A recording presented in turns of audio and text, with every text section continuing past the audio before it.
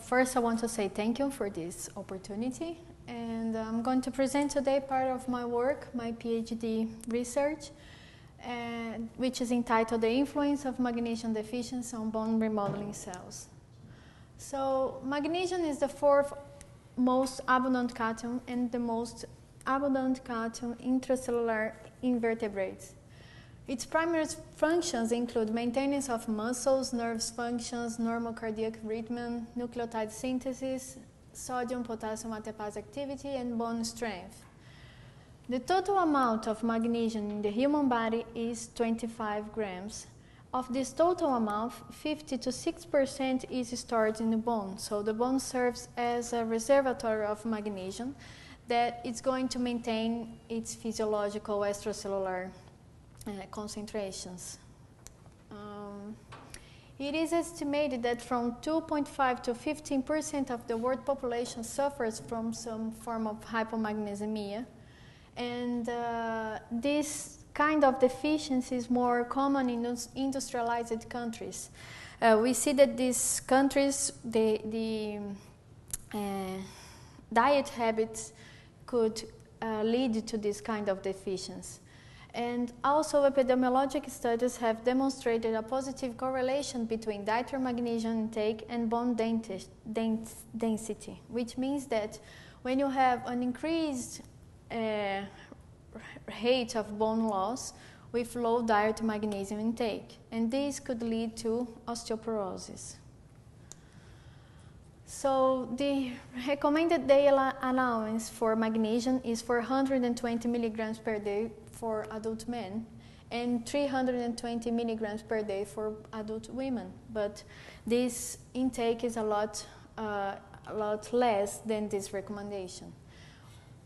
Also, organic food have 29% more magnesium than non-organic food. And ingestion of certain substances such as alcohol, tea, sodas, and sugar also may cause excessive loss of magnesium. And some medicines such as cyclosporine, antibiotics, and diuretics also increase this magnesium extraction. So we also see that this deficiency is more common in people with diabetes mellitus because there are some systemic diseases such as diabetes that results also in malabsorption of magnesium. So what happens to the body when you have magnesium deficiency? First, you're going to see an increase of pro-inflammatory cytokines, also increase of inflammation cells, immunoinflammation cells, neutrophils, eosinophils, and macrophages, and also leukocytes. An impairment in action and secretion of PTH, a decreased number of osteoblasts, increased number of osteoclasts, and impairment in the mineralization process. So all of these items together could lead to the imbalance on bone metabolism. So that's why magnesium leads to bone loss. So looking at all of these informations, our study wants to evaluate the effect of magnesium restriction on osteoclastogenesis, as we saw that we have more numbers and activity of these osteoclasts, and by precursors obtained from marrow long bone and further influence on osteoclast activity. And we also made another study in vivo trying to evaluate the relevant role of magnesium in the inflammatory process and bone metabolism together. So the in vitro studies, we isolate bone marrow cells from mice, from the long bone, and we seeded the cells with 4 different groups with 4 different concentrations of magnesium. So 100%, 50%, 10%, and no magnesium on these cells. These cells were also seeded on plastic and on bone. So by this way we could see the activity of the cells. After 3 days of seeding, we evaluate PCR, proliferation assay, as we don't have magnesium, so maybe we could have alteration on this proliferation assay and the viability of the cells. And then after 6 days of inducing the cells to become osteoclasts, so we wanted to see how many cells actually became osteoclasts. So this is, we stain the cells for TRAP, which is specific for osteoclast, so the purple color, and also for DAP, so we can count the number of nuclei, because osteoclasts are multinucleated cells. Okay? And also we made a TRAP enzymatic assay after 6 days. And then after 8 days, we evaluate the resorption pitch. So if the cells were actually resorbing bone, how was the activity of the cells? So as a result, what we can see after these figures, so this is the control on 100% of magnesium, 50%, 10%, and 0 magnesium.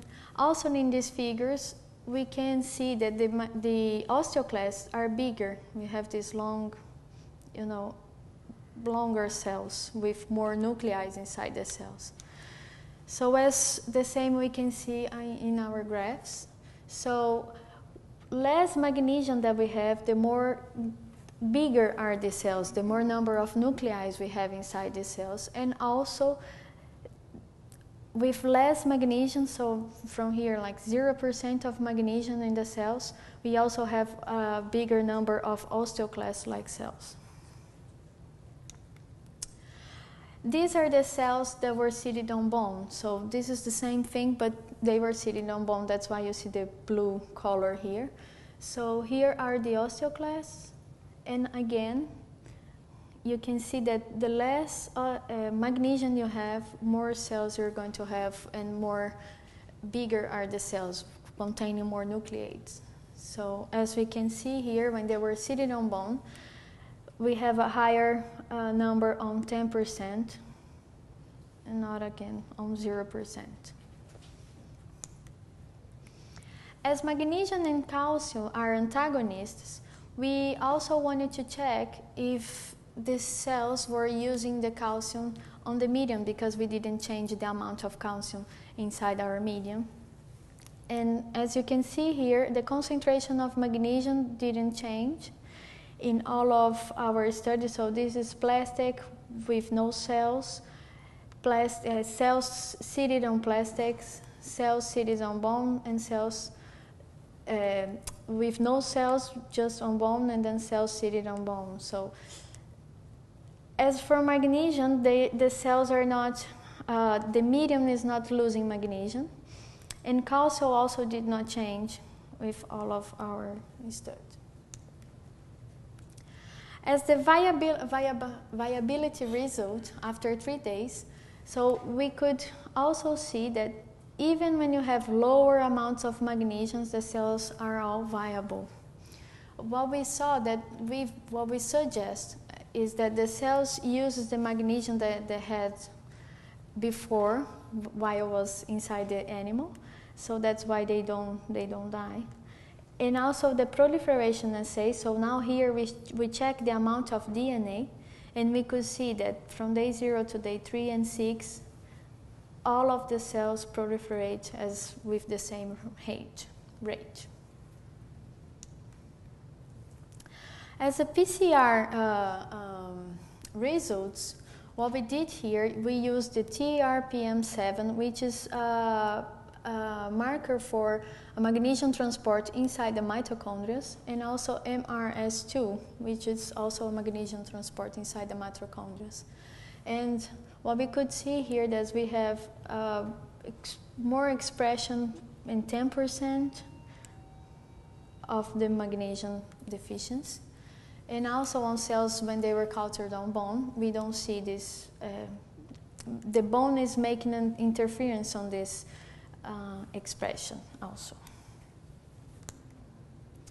Here is the other PCR results, CMFS, rank, and DC stamp, CFOS.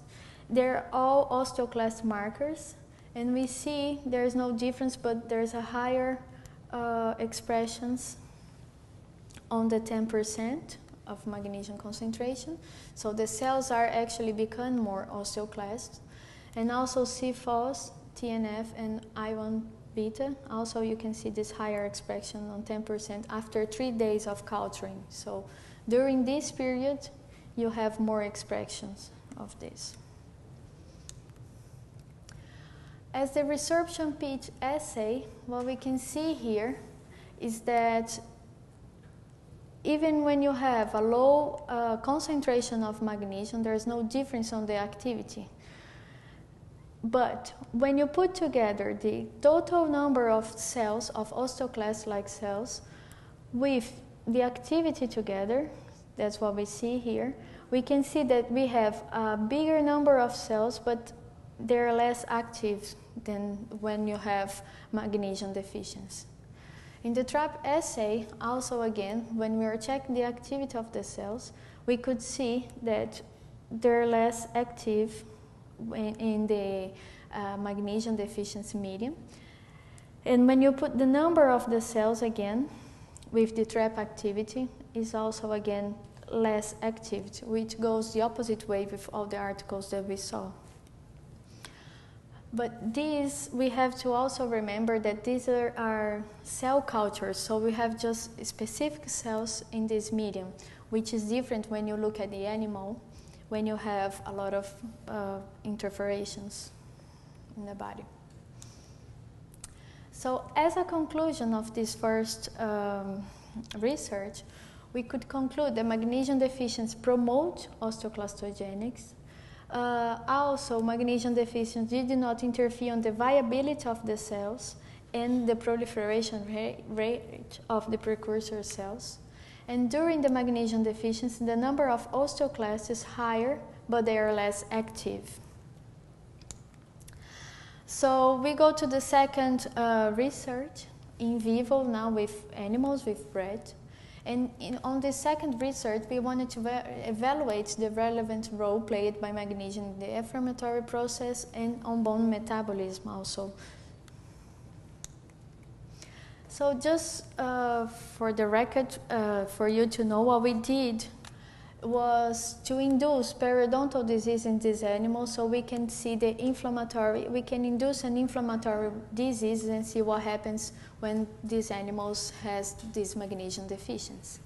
So the periodontal disease is a multifactor inflammatory disease initiated and maintained by microorganisms of the dental biofilm, which affects the supporting structures of the teeth and could lead to lose the teeth. In spite of its infections nature, behavioral, genetic, and host-related factors ultimately determine the severity, susceptibility, and progression of the disease. And this disease is more common in industrialized countries, where it is estimated that 30 to 50% of the adult population suffers from some form of this periodontal disease. So what we did, our study design here, we used 30 rats. So 15 of them were at the control group that received a standard magnesium content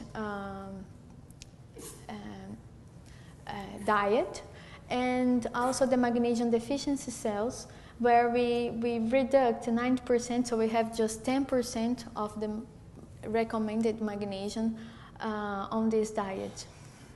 So here is our diet for the animals, and here's where we change the amount of magnesium. So here, the normal amount is 24, and we change it for 2.4. So what we did, we divided two groups. So we started the control group and magnesium group that was receiving the diet with reduction of magnesium. After 60 days of the diet, because we need these 6 days, so we wanted to be sure that the animal had this deficiency inside the body. And after these days, we placed the ligature on the lower first molar on the lower left first molar of the animal, And the lower right first molar of the animal, we didn't do anything, so we used that as a control. Okay? And after 30 days of using the ligature, we sacrificed the animal, and then we did serum levels for magnesium, calcium, micro-CT in lumbar vertebra and the mandible, and immunohistochemistry we analyzed. So here we just wanted to make sure that the animals were at the same weight, because what we saw in another studies that when you have a magnesium deficiency, the animals can lose weight, but that didn't happen here. So they're all the same weight. The serum levels also showed that there was a decrease in the amount of magnesium on the magnesium group and then on the deficiency group, which shows that they have this deficiency in the body, and the amount of culture did not change. So as a result of the micro-CT, we can already see here, this is the control group that we didn't put the ligature. So the bone is okay, the trabecula and everything. And this is the control group for the magnesium. You can see that the trabecula is a little bit more, there's more trabecular space. During the periodontal disease, so you have this loss of bone because of the inflammation also. So this is the control group that was receiving the normal diet of magnesium, and this is the group with magnesium deficiency, but already you can see there's more loss of bone in this teeth. So this is what we see in the graph. For bone mineral density, when you see the control side, there's no difference between them. When you see, the disease side, periodontal disease side, also no difference between them. But when you compare both of them, you can see that you lose more bone, which is normal for periodontal disease. The bone volume fraction, also again, the magnesium didn't interfere on this loss of bone, only the disease.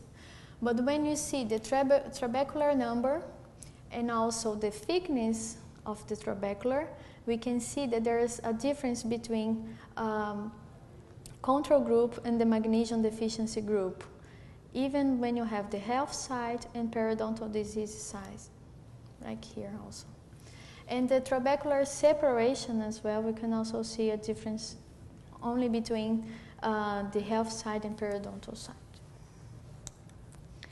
So to see what is going on also in the body, we used to see if these mice could have osteoporosis. So we also checked the lumbar vertebra of these mice, and what we could see is that for bone mineral density, we have on magnesium deficiency group, there is a decrease, also a decrease on bone volume fraction,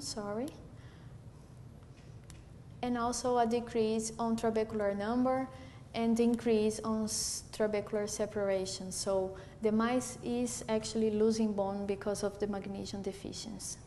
And it's more clear, this loss of bone, when you have inflammations together. That's what we saw before in periodontal disease. For immunohistochemistry, we are still working in this research. So for here, I just have osteoblast specific markers, and what we could see here is that there was no change when you have the health side or periodontal disease side for ranks 2, but you could see a change on periodontal disease side when you have osteocalcine, which is an osteoblastic marker. So you have less osteoblastic cells in this group, but the magnesium deficiency by itself could not change, did not interfere on this result. So as a conclusion, we could see that magnesium deficiency increases the severity of alveolar bone loss induced by experimental periodontal disease. suggesting that magnesium plays a role not only on bone homeostasis but also in the modulation of bone turnover associated with immune-inflammatory process. Thank you very much. This is what I have to present, and I want to thank you all, the people that helped me during this research.